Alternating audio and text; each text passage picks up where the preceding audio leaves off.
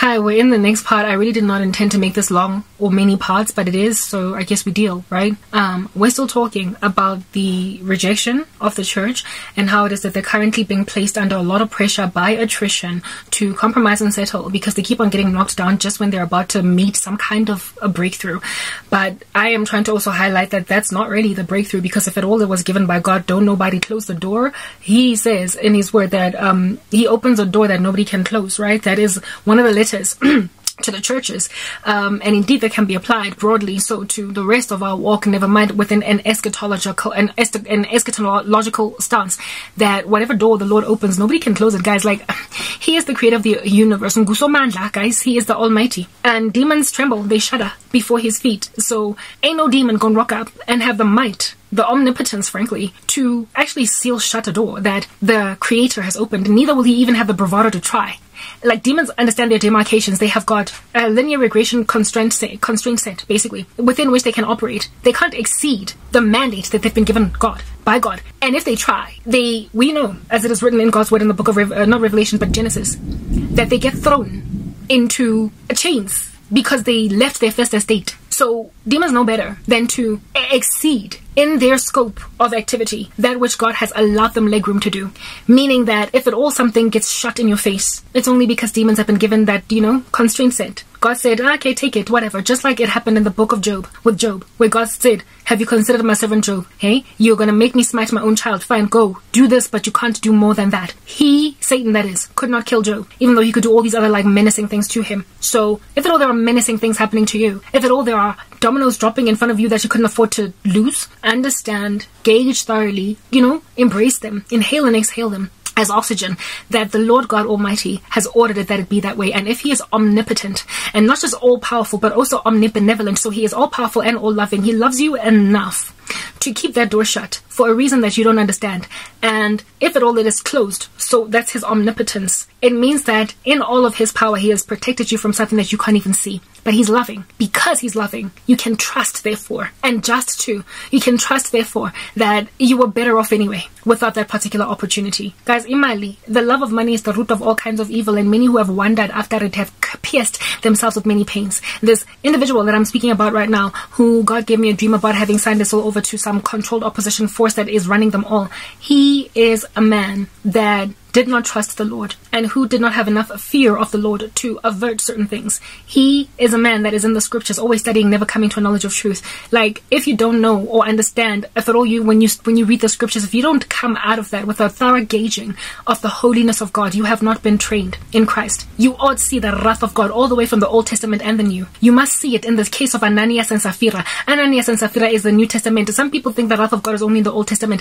New Testament, Ananias and Sapphira. You know how they dropped dead because they lied? They were dishonest about what it is that they gave the church, what it is that they gave Christ. They lied. And so they were struck dead. And it was through a prophecy given yet another disciple in the church, Peter. So if at all you're going to act like a little bit of an Ananias or a Sapphira as a child of God, you are going to be struck dead, dude. And you are going to regret having done that. Ananias and Sapphira could not have possibly known who they were dealing with. They called themselves Christians, and yet they did not study the scriptures enough to gauge the holiness of God.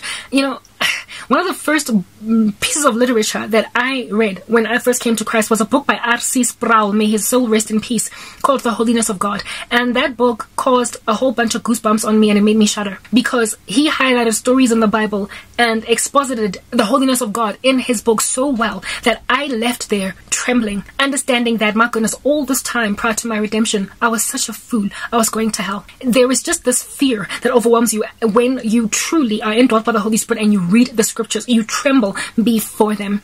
Indeed, it is written in his word that the fear of the Lord is the beginning of what wisdom and knowledge of the Holy One brings understanding. And so therefore it is absolutely wise to reject some offer of some Illuminati-ish agenda, do you understand, for Christ, even if it puts you in prison or keeps you poor. That's wisdom. To reject money, if at all, it comes with a little bit of a disclaimer or a term and a condition that says that you got to walk away from Jesus or you got to compromise in Christ. Goodness gracious, God is not mocked. Hey, Batung, God is not mocked. To those who think that they can stay Christian and still be Freemasons, what are you talking about? You cannot serve two masters. You will either serve the one, love the one, or hate the other. You like, the fear of the Lord is the beginning of wisdom. So if you are reading the scriptures and you are not scared of God, like out of your mind, fearful of this holy God that, albeit being as giant as he is and can crush you in an instant, just doesn't, because he is also loving and gracious. If at all you don't come out of that with fear, you're lost. Either you're lost or you're undertrained. You just don't understand what's going on there. So it is the fear of the Lord that keeps a poor person poor. If at all, upon being offered money, it comes with compromise against Christ.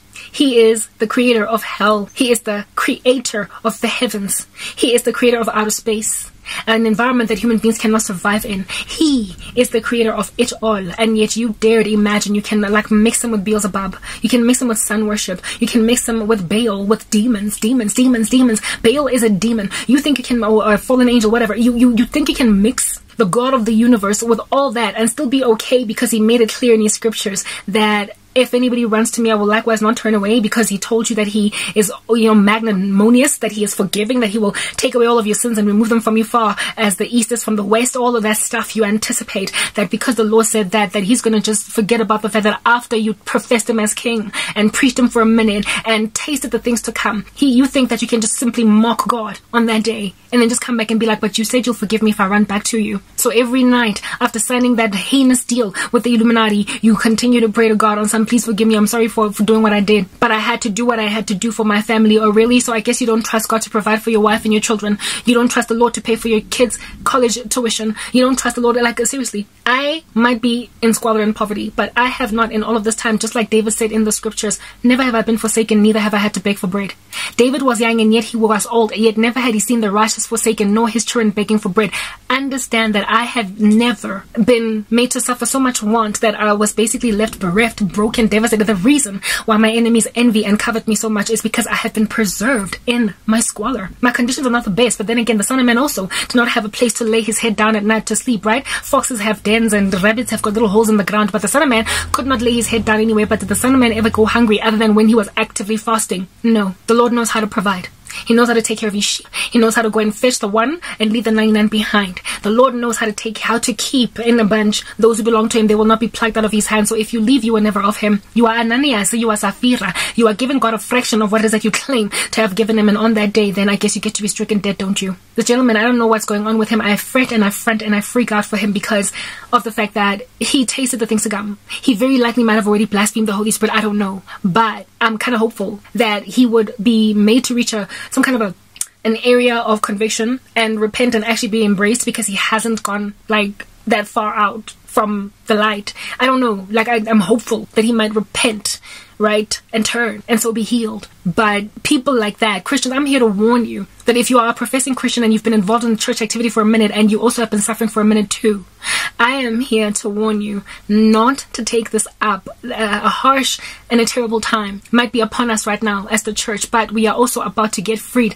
The devil ramps up like no man's business. He just inclines and steers. He increases the heat in the furnace, just like he did with Shadrach, Meshach, and Abednego just when they're about to get released. Literally, just before breakthrough. That's when things get super incredibly intense. He's trying to make people throw in the towel. Don't do it. Don't do it. The Lord knows what he has set apart for you. He knows exactly every project that he has given for you to win. He knows every bid and tender that you will, bid for, that you will win. And so all the others that you don't get, do not then go and partake in unsavory business practices just to make sure that you're the one that wins that contract. Just wait. It's literally that basic, guys. Waiting is one of the most difficult things to do, and yet the primary requirement for us when we come to Christ. Wait on the Lord and do good. Dwell in the land. Befriend faithfulness. He will be the one to make your righteousness shine like the dawn, the justice of your cause like the noonday sun. You know what? A couple of days ago, the Lord said this to me when I was busy fretting and fronting over that random female that stole my Facebook fitness page. And God said to me, hammering it in and perpetually repeating it in my mind over and over again, hold fast to what is good. He kept saying that, on a loop. Literally, hold fast to what is good. Hold fast to what is good. Abhor, the whole scripture says, abhor evil, hold fast to what is good. But God only highlighted that part, hold fast to what is good. In other words, Garabo, fine, so your Facebook page was taken away, but look at what's actually working and grow that. I've given you ideas in other areas that are growing, that are thriving you. You might have other doors get shut in your face. But baby, there are things you actually have to look forward to. You have a whole full-time job that you can do. Hold fast to what is good. You just bought a camera you're excited by. It's all pink and it's cute and it's coming all the way from another country. Hold fast to what is good. You even had money to buy it. Hold fast to what is good. And I was like, but I want my Facebook where I grew it. I grew it with my own blood, sweat, and tears. And I didn't sleep for over 24 hours because of that. Well, I should have listened to God, because then I would have fretted less. Will that add an additional day to my life? No, of course not. All it did was cause me more bags under my eyes. But now I know better. I've just been rejected, and in the middle of that rejection, prior to it, Christ made me speak, and now I feel better. I will be alright. But as for that brother, or at least what appeared to be a brother, tares among the wheat, separation is about to happen. Understand, God is about to make it clear. That gentleman the Lord showed me has been handed over. Well, not so much handed over, but he has signed a contract of some nefarious nature, and it's caused him to get everything he's ever wanted. But with it, there was this thing at the back of his mind that's on some bad, like I had to do this in order to get that. That's a second guessing of Jesus. It's blasphemous. It's undermining what the King of the universe can actually do for you. It is a distraction, and it is also quite a wealthy strategy by the devil to send as many people to hell as he possibly can. He just threw in the towel. Just like that. He gave up. Like, he flat out gave up. And so I don't know what's going on with him. The Lord has made it overtly understood by me that that man is to him at present, in his current state, as good as dead, because he signed over some deal because he couldn't wait. He couldn't continue to struggle so much. And the guy is so young, guys. I think he's still in his 20s. He has so much time to wait. I am the one that should be handing my soul over to the Illuminati, because I'm 38. I'm 38 and I'm like, oh, but my biological clock, and I want to be married. Yeah, I'm the one that should be like, I guess all my life has flown right by my nose now, so I guess I might as well settle. But I haven't done it. So if I didn't do it and he has done it, what excuse does he have, since he was still in like, he's still at the peak, at the prime of his life? No excuse. No excuse. Next part.